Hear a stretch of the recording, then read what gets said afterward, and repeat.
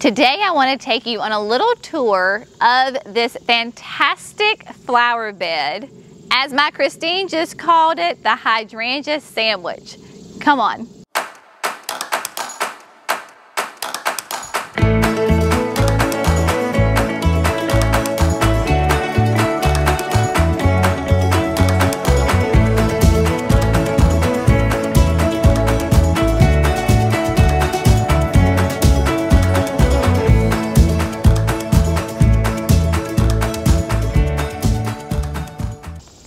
Hey friends, welcome to Gardening with Creekside. I am Jenny, and today I'm going to take you on a little bit of a garden tour of this fantastic, beautiful space. Again, we have been here before. You know this area well, but everything is in full bloom, and I wanted to walk you through it and give you a little bit more in depth about these two different hydrangeas that I am very happy about being sandwiched between.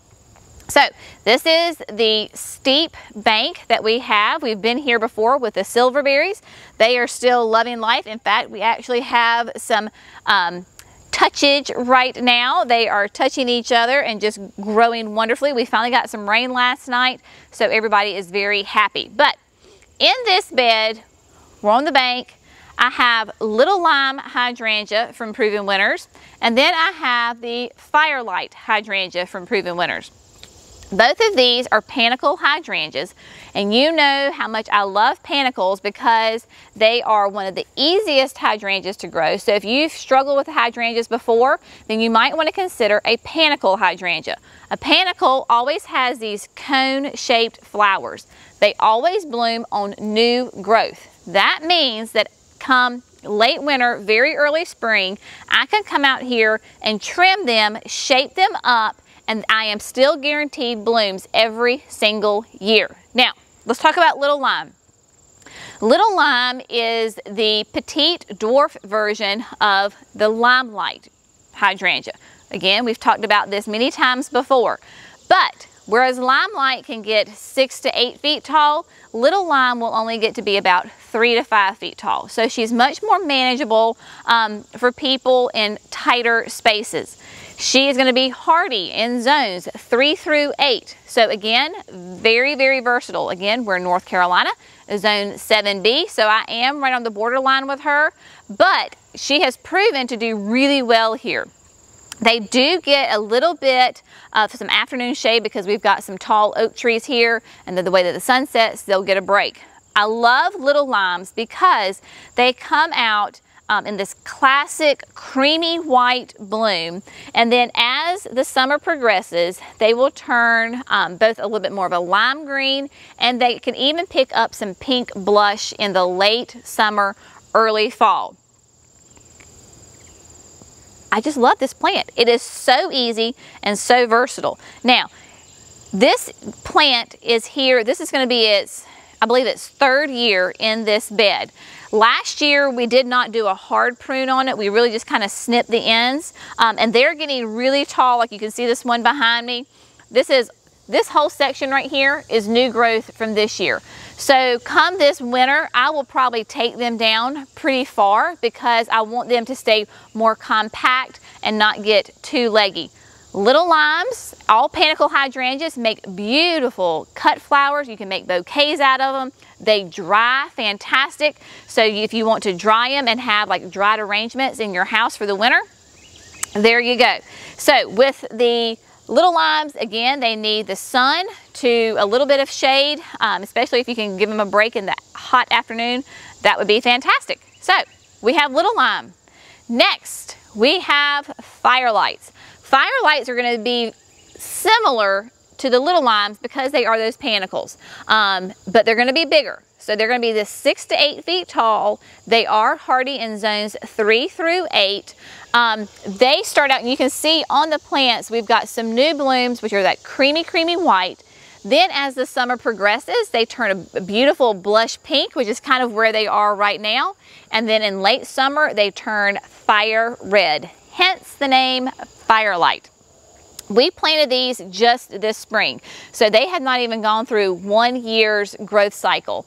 We did plant them as 7 gallons, so they were quite large when we planted them. which I'm really, really happy about. So once as the years go on, they're gonna develop and it's gonna be a solid hedge between them. There's not gonna be a whole lot of room or spacing between them, which I think is just gonna be absolutely gorgeous, because if you remember with this bed, it's right beside our driveway, it's right outside of our kitchen. So every time I'm standing there doing dishes or working in the kitchen, I see them and they are gorgeous. So between the firelights with their pink hues picking up, the silverberries and the little limes, it just makes for a magnificent show that really is very low maintenance. Irrigation, water. This, when we first planted the little limes, they were on a drip irrigation. This spring, when we redid this area and put the firelights in, we took the irrigation off of here and put them up on the firelights. So for this summer, both the silverberries and the little limes do not have irrigation. They do get any kind of residual water that comes down the bank, but they are no longer on irrigation. Fertilizing. A lot of people ask me about how do you fertilize your hydrangeas. I only fertilize them in the spring, and then if I can remember, I will fertilize them again in the fall with a slow release fertilizer. Espoma makes some great fertilizers that we really love. In the spring, they got plant tone. Rose tone, believe it or not, is a great slow release fertilizer for hydrangeas. So you just take it, it's a granular, you sprinkle it around the base of the plant, and that's it. Hydrangeas do not like to have that weekly water-soluble fertilizer regimen. Silverberries and your annuals, absolutely. They love it, it's fantastic. Hydrangeas, no. So that's a great thing. They're a little bit more low maintenance. Now, one more addition to this bed that kind of blends in for right now because they are not very big is behind the firelights, I have 3 Nellie Stevens hollies. Nellie Stevens hollies are just a wonderful tree, holly tree for us here in the South. They are hardy in zones, I want to say 6 to 9. If we're wrong, we'll pop it up on the screen.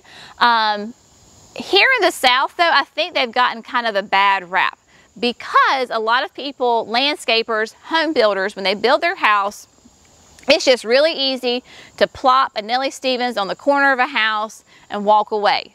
The problem with that is that Nellie Stevens can get 30 feet tall and 15 feet wide at the base. I personally think they are a gorgeous tree. Again, this is an example of those landscapers or those home builders. You take a great plant, but you put it in the wrong location. So, from this big span that we have, I only have 3, and they're about 20 feet apart from each other. It is my plan never to prune these Nellie Stevens because they will naturally grow in a conical pyramid Christmas tree shape. I'm not going to ever have to prune them. They are happy, they are evergreen, they will give me a screen. This is still our property, but those trees back there they're young, they're kind of spindly, they're not very attractive. I want something really pretty back there that when they're big, that these firelights just pop off of. Another great thing about the Nellie Stevens is that they do produce beautiful red berries. My birds love those red berries. And then in the springtime, before they actually set those berries, they're covered in little tiny white blooms. The pollinators go crazy over them. The honeybees, the bumblebees absolutely cover those trees because of those little white blooms. So it's really good for my garden with my pollinators, and then in the winter, fall with my birds, it gives them a food source. So if you think holly, don't cringe and freak out. Again, in the right location, all plants have their place. And I am so excited about these Nellie Stevens to be back here and to grow and develop and just give me a beautiful hedge with year-round interest that these hydrangeas can pop off of. I hope you have found this informative. I hope I have given you a little bit of information about the little limes and the firelights and Nellie Stevens that maybe you didn't know. Be on the lookout at your local nursery for these guys. They are just fantastic, low maintenance, high-performing plants that you will be blessed to have in your garden. Make sure you like this video, subscribe to Gardening with Creekside, and we will see y'all next time, friends. Have a great day. Bye.